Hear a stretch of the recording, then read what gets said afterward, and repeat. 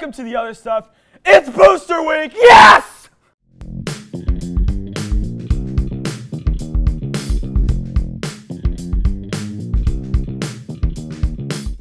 Booster Week is finally here. Under the old system, the class of 2018 hasn't done so well.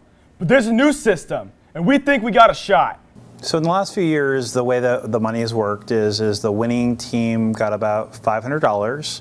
Second place grade would get $250, third place $150, and the fourth place team would get $100, basically 50, 25, 15, 10%. And that's based on the flag football game revenue. So this year they're looking to change it, and they want to make a system where the seniors get the majority of the money, if not all of it. It's still being worked out, the kinks. This year, we're in it to win it. So right now, we've got some tips so every member of the senior class can contribute to our victory. First step, trash talk the other grades.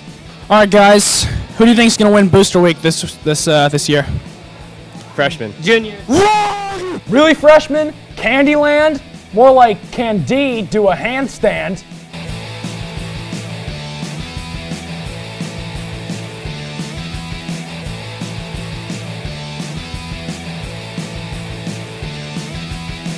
Sophomores have winter.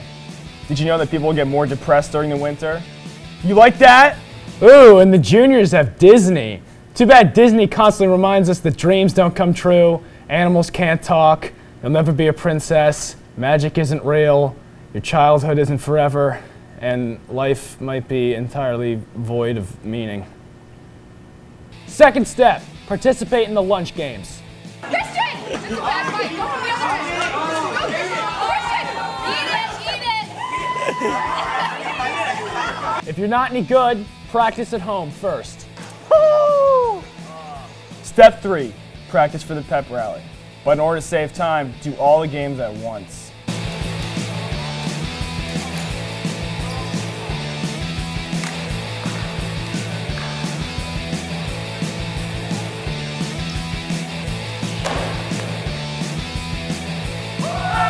Final step, keep up the high energy all the time.